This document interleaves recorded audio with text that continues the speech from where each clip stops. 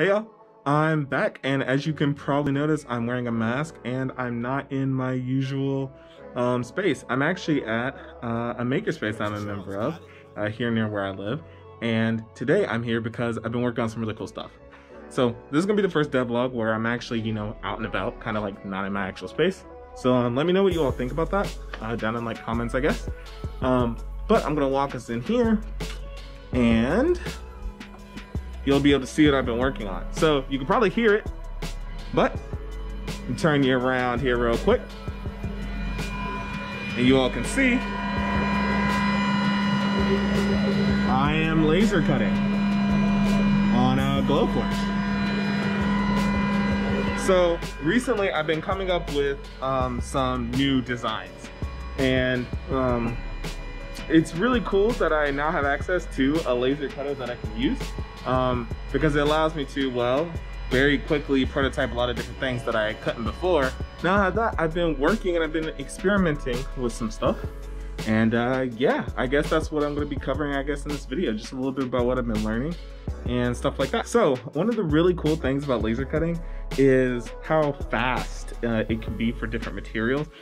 It really depends on the thickness, but it's just crazy how fast I can get a prototype cut out. Another really incredible thing that I really love about laser cutting is how accurate it can be. The accuracy of a laser cut is so much greater than I could ever hope to achieve, at home on my 3D printer, which you all have seen some of my 3D prints in the past. I've been messing around with engraving because it's really interesting, because your laser, instead of cutting through, you're basically cutting slight gashes in it to kind of get some sort of engraving.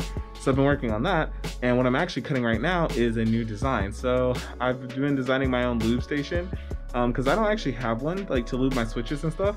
And then the more and more I thought about it, I was like, wouldn't it be cool to design one and potentially make the files available for other people, and then maybe even offer to sell it on my Etsy store. So if I like my design enough and feel like it's worth people paying for, I'll put it up there. If not, I definitely will still release the files, so that way you all can take a look at it. So there's a couple things I'm working on today. One, a newer revision for my current lube station that I've designed, and two, plates for the Flygon 60 PCB that I've currently been designing. If you all haven't checked out that video, I'll put a link to it down in the description. Make sure you look at it because it's a really awesome design so far. So this is my first attempt at the plate design, and on this camera it's going to look a little bit rounded because this is a GoPro, but it looks really incredible. Like, just take a look at it.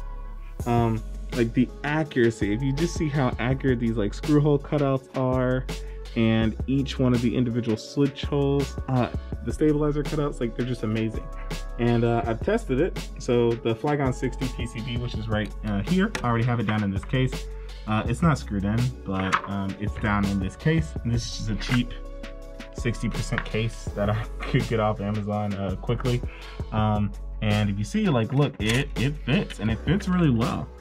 So this wood I actually used for it, this is walnut. I'm gonna try cutting another piece of wood as well. Got to figure out what I want. I might try like some teak or something like that. But yeah, it's come out really good so far. So I mean, that's pretty much what I've been doing with that. And now that I showed you all the plate I was working on and some cutouts that I've done with that, here in just a second, the newest revision to my lube station should be finished being cut, and I'll show you all that on camera as well.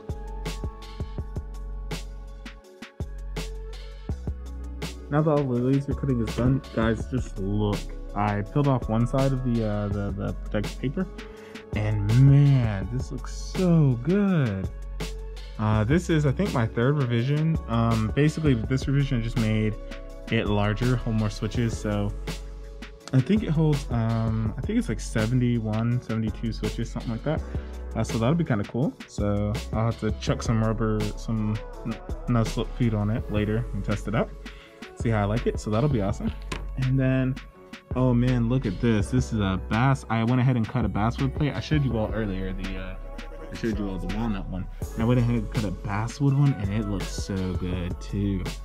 Like, it's just such a nice light wood, and it just looks incredible. And again, just like the laser, the accuracy of just these laser cuts just looks phenomenal. So I'm gonna have to I guess I'm just gonna have to play around with these, and yeah, you'll see the plates soon in a build, and maybe I'll release these Switch files and maybe even sell them. Who knows? So yeah, I think that's gonna be it for me this time. If you like this video, go ahead and hit that like button.